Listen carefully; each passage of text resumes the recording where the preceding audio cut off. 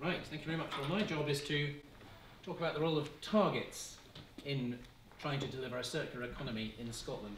I wanted to start just by talking a little bit about what the circular economy is. This is a diagram from the Dutch government programme for a circular economy, and it's from 2016. And the left-hand side is kind of where we started, which is you dig some stuff up, you make it into something, it gets used, and then it's waste. The middle one, they call it reuse economy, but actually it's recycling economy. That's kind of where we're at. You dig stuff up, you make something, sometimes you get some of that back, and then you produce waste. And circular economy, the thing that we have been talking about, is trying to get, as much as possible, things going round and round in loops. So it's a nice simple concept, obviously very difficult in practice. So why is that important? Well, John's done a great job talking about the impact that we have and the hidden impact of our consumption when we're just looking at our climate emissions. But I want to talk about the impact at the other end. This is the Living Planet Index, which is something that WWF produce every year or two, and it looks at populations of animals around the planet. So this is looking at the decline since 1970 of the populations of important species around the world, and these are marine species, freshwater species, and land species. And the decline has been about 60% since 1960. So this is about climate change, it's about land being taken for cities and for agriculture, and it's about the minerals that we're digging up and displacing nature. So that is the impact that we, Western societies, are having around the planet. And one way to look at that impact is with the ecological footprint. This is a methodology that's been around for about 25 years, and it's a way of trying to look at all of the different impacts that we have and putting them into a common measure so you can see what's happening. So it's sort of symbolic, but it comes out with some numbers. And this graph is looking at the grazing land that we use, so this is a global picture, the forest products that we use, the fishing grounds that we use, the croplands, and the built-up land. And then the big bit at the bottom is our climate emissions. The dotted line is 1 planet's worth, so that you can see in about the late 70s we went into planetary overdraft as a global society, and we're now globally at about 1.8 planets. So we're using the resources of 1.8 planets when we've only got 1, so that clearly can't go on. But that's the global picture. In Scotland, if you do this sort of calculation, you'd decide that we're a 3-planet society. Now in Scotland we obviously have a circular economy discussion. We have a strategy which has been widely welcomed some years ago. We have a bill that's brewing. We have the DRS coming, which is very positive. But some of the basics even we're not quite getting right. So if you look at recycling rates, they actually fell the last year that we reported on them, and they're under 50%, which is well off track for our 2020 target. We recently had to postpone the ban on landfilling of biodegradable waste because we were not ready for it. And there's a great danger that the consequence of that will be stimulating more incinerators around Scotland. Now, if you build incinerators, I see Maurice is keen on that point. Maurice is very keen on the idea of not having more incinerators. The consequence of building more incinerators is you have to feed them, and that means you don't get good at recycling, you don't get good at reducing, you don't get good at avoiding in those terms. So we need to get the basics right, but we also need to think what is a circular economy for Scotland, and how can this bill that's coming, this bill which we'll probably not have another circular economy or waste bill for another decade, so this is the opportunity, and if we miss this opportunity, we lock ourselves into a decade of not being very good at this. I have a PhD in astronomy, and I don't get to use it very much, so I'm just going to have a little digression about 3 planets. So just to examine our nearest neighbours, this is Venus, and it's a similar size to the Earth, so that's quite good, but it suffers from a runaway greenhouse effect. So the surface temperature is about 470 degrees centigrade, its pressure is about 80 atmospheres, and the nice white clouds are made of sulfuric acid, and the rest of the atmosphere is mostly carbon dioxide.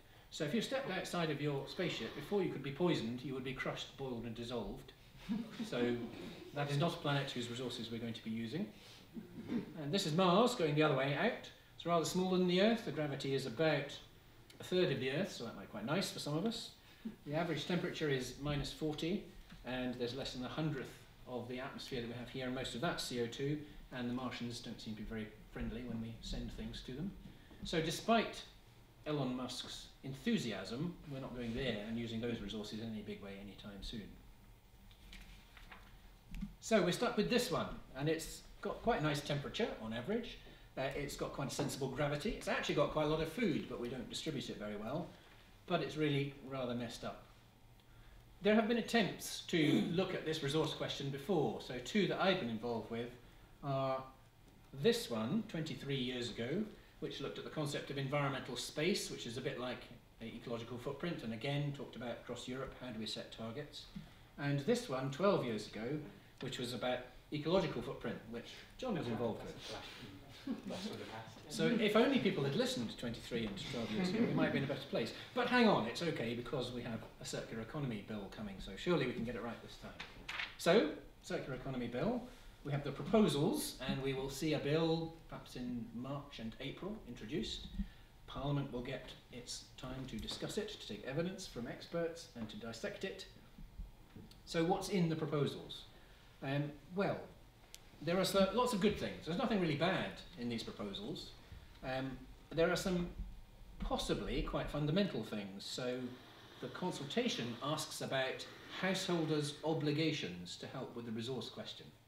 So if you did something in the bill when it comes about putting more of an obligation on householders, that might actually be quite fundamental. So possibly that's very helpful. There's the idea that we should put a circular economy obligation on the public sector. So the public sector spends billions every year on procurement, and if that was done in a better way, that would clearly make a difference. So those are two quite fundamental things. There are lots of quite small things in here.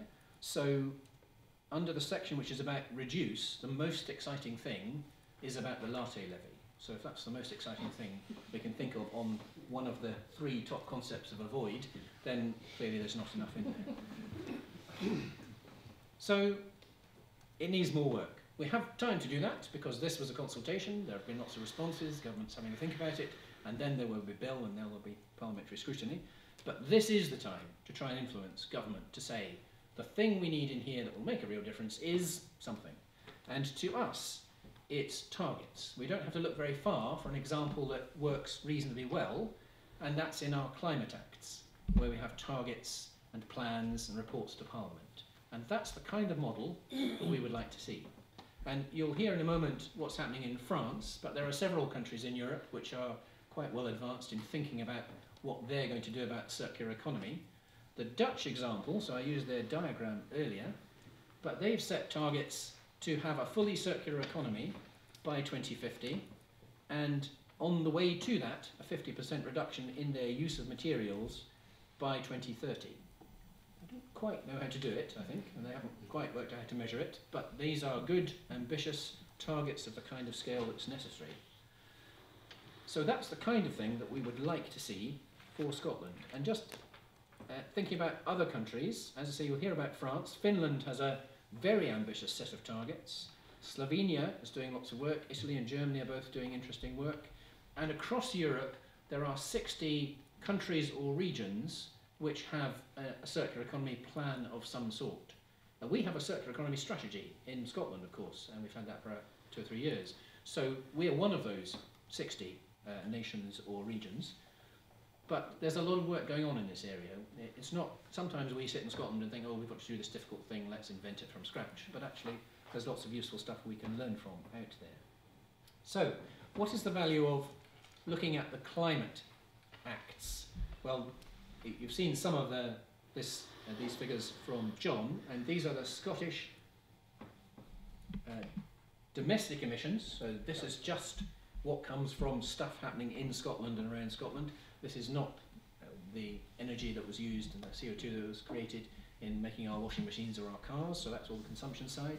But if your aim in the Climate Act is to set up something which makes good progress on those territorial emissions, then we seem to be doing a good job, and we seem to have set some interesting, ambitious kind of targets. So the blue line is the 2009 Act, and the red line is the 2019 Act that we've just passed. So we have increased our ambition. And the reason that this is helpful, and I was involved in trying to strengthen the 2009 bill before it became an act, and the same for the 2019 bill before it became an act. So I've had a long experience of how this works, and it seems to me that the value of this is that we set the direction, we have targets both long-term and short-term.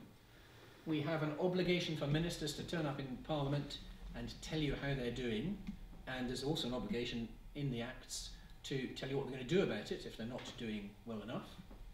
We have plans, so there's a climate change plan which tells you this over the next 5 years, this is what we're going to do to meet the targets over the next 5 years. So that means Scottish Government civil servants in various departments have to go out and talk to their stakeholders and work out what are we doing about agriculture, what are we doing about transport, what are we doing about homes. So you start to engage society in how do we deliver these targets that Scotland has set itself. There's even an obligation in the 2009 Act to measure consumption emissions, so that's why John gets that piece of work, and that was one of the positive things that we got into that 2009 Act. So although there are no targets for those consumption emissions, there is an obligation to at least be aware of what they are and report on them. So this is quite complementary then to materials. So if we had a set of targets, a duty to report every year on how we're doing, a duty to produce plans that say in each sector what are we doing about resource consumption and resource efficiency, that would be very complementary to this, which is just looking at the climate question, and it's just looking at the territorial side of things. So that model, to us, it pretty much works. You can argue about which sectors have got off a bit lightly, but we're definitely moving in the right direction. We've definitely increased the ambition. And so this model seems to be the right one to apply to the circular economy and our resource efficiency. So that's my pitch to you. We've got a successful model in the climate bill. Let's do something very similar when we vote through a final circular economy bill. Thank you.